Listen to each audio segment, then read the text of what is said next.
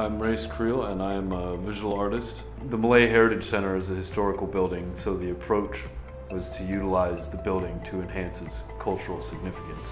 The projection mapping piece for the Malay Heritage Festival, that's a time-lapse from the arrival of Sang Nila Utama to the arrival of Stanford Raffles. And the challenge is to tell the story and at the same time try to map it on the various facade elements. Hopefully these stories will resonate with people who are familiar with them. For those that are new to the folklore, it would be great if this would encourage them to learn more about this fascinating history.